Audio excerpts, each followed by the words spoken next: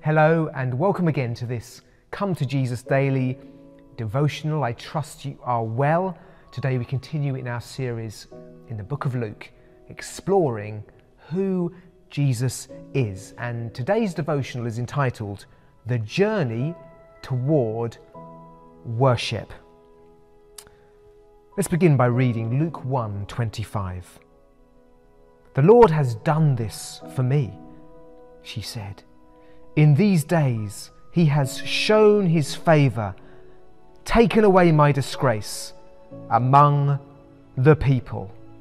There in Luke 1:25 we have this response, this worshipful response of Elizabeth, Zechariah's wife, to the miraculous birth, the promise of the birth of John the Baptist. Let's now read Mary's worshipful response to the angel's promise of the birth of Jesus in Luke 1:38. "I am the Lord's servant," Mary answered. "May your word be fulfilled." Then the angel of the Lord left her. In summary, we must constantly make the journey from doubt to faith and worship. I'm sure that we've all had the experience of failing to do what we said we would do. Maybe we thought, oh yes, I'm going to start doing this from now on in some area of our lives. Maybe we said it, kept it to ourselves, or maybe we told others, but we didn't follow through on it. Maybe, how was your New Year's resolutions if you made them? Can you even remember what they were? Or maybe just a resolution from Monday, from yesterday or the day before, that we're no longer doing. We know ourselves and we often fail to follow through on the things we say. What about others? Sometimes we've had the maybe painful experience of people saying they would do things and failing to follow through on it. And we can bring this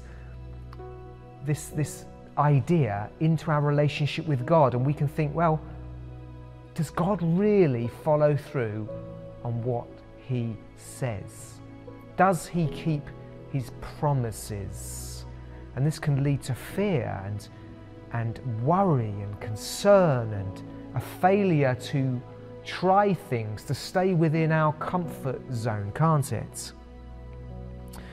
And we must go on this journey, as we're going to see as we see in Luke chapter 1, of having doubt, maybe, questioning, but moving from there to a place of faith and worship.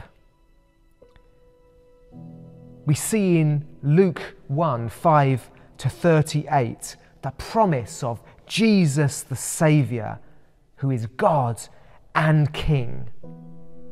And like Zechariah and Elizabeth and Mary, we have to, as we see in their lives, we have to make a similar journey from questioning and doubt to faith and worship. We do this at the beginning of our Christian lives. We have questions and doubts, and we move to a place of faith and worship. But we have to do it every day, don't we? Or anything we're called to do. Any action, any activity we're involved with in serving God. In every day, are we going to believe and have faith, or are we going to doubt? We have to make that journey from doubt to faith. Both of these, you have two mirrored instances here of the visit of the angel Gabriel, and they both follow a very similar pattern.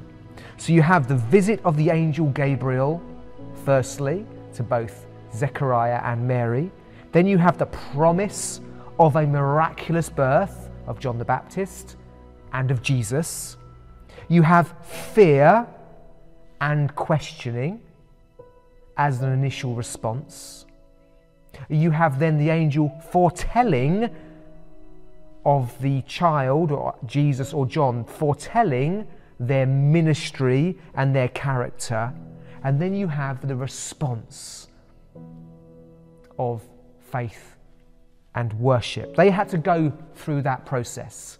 And we see that in this story. Such a helpful story for us, so that each of us can make that journey towards faith. Every time we hear God speak to us from His Word about anything, we have to make that journey from questioning and doubt towards faith, whether it be about prayer, praying about healing, whether it be about provision, whether it be about doing something for God, starting a new initiative, changing where you work. Any aspect of our lives that we feel God is speaking to us about, we must come to a conclusion. We're going to believe, or are we going to doubt?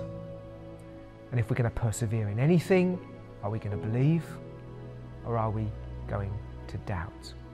So for example, just a very simple illustration here. It's really important to be involved in youth work in our churches, to be seeking to reach young people for Jesus. Young people need to hear the gospel, where our schools and our society are not telling them the truth about God, teaching them lies and nonsense.